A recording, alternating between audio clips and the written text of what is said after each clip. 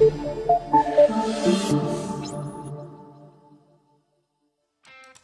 I think really importantly, it shows that renewable energy projects of scale can work, here in Alberta, here in the heart of oil country.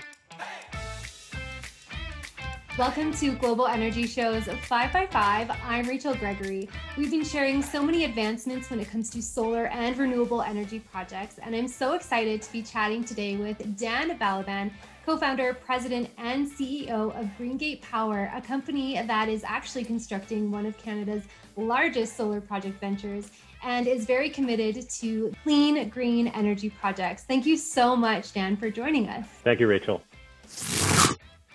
Could you tell us about Greengate Power, what it is you guys do, and your mission as a company? We develop renewable energy projects of unprecedented scale in the heart of oil country right here in Alberta. Right now, we're working on one of the largest solar energy projects in the world, by far the largest in Canada, in southern Alberta, about an hour and a half south of Calgary. It's a project called Traverse Solar. It's going to have about 1.5 million solar panels spread over 3,000 acres of land. It's going to provide a clean source of power to more than 150,000 homes. But I think really importantly, it shows that renewable energy projects of scale can work, here in Alberta, here in the heart of oil country. Why would you say Alberta is the perfect place for energy projects, renewable energy projects like this?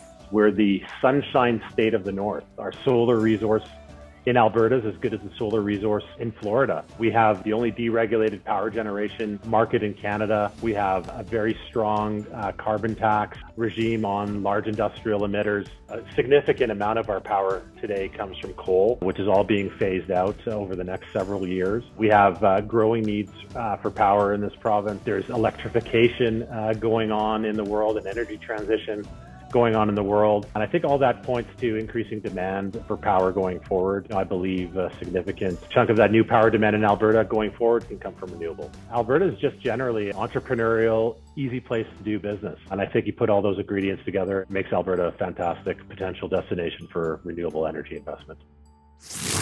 Biden administration has vocalized that they're very passionate and supportive of renewable energy and renewable energy projects. So how do you see that impacting us here in Canada economically and in the future? The Biden election, I think and his, very ambitious clean energy objectives, really just send a directional signal to the world. The world's largest economy is accelerating its transition to clean energy. I think the impact of that is going to reverberate across the world. Here in Canada, our own federal government has put out some ambitious plans of our own, net zero by 2050. Another example that the world's largest economies are moving in that direction and that Canada is moving in step with global trends.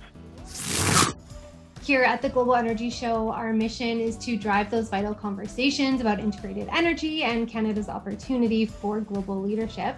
So considering that there isn't just one single source of energy that can meet all of those needs and the demand, how do you see renewables and the oil and gas sector collaborating together, both short term in the next 2 to 3 years and perhaps longer term as we reach net zero 2050? So I think the energy discussions become unnecessarily polarized in this country and other parts of the world as well. It's been framed as oil and gas versus renewables, but I think it's an and. I think we should be developing our oil and gas and renewable energy resources going forward. The world is going through an energy transition. It's a transition that is accelerating. For the foreseeable future, we need both fossil fuels and renewable energy in our power mix. That mix is going to change. We're going to see more and more of our energy coming from renewables. The amount of time that takes is still to be determined, but I think it's really important that we're investing in both so we can remain relevant today and relevant and prosperous for generations to come.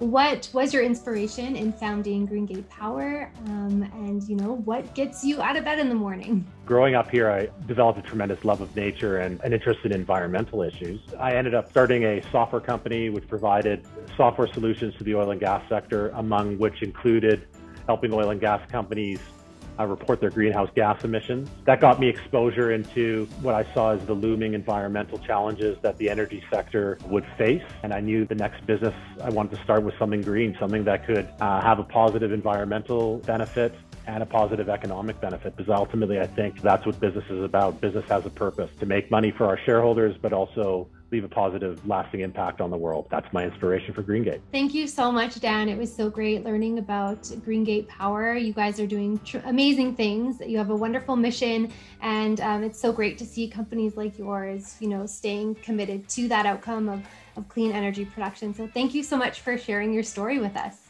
Yeah, thank you for your interest in our story. It was great chatting with you, Rachel.